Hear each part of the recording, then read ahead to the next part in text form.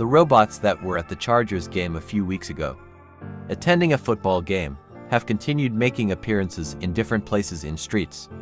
Of course, by now you should know they were fake robot but real humans acting like real robots. In this video that you can see on your screen right now, the robots are seen walking on the streets of London, just going by their usual business of waking up every day, putting on the same costumes and hitting different streets of London to create curiosity and interest in watching the creator movie. In this other clip, you can see them riding a subway in London.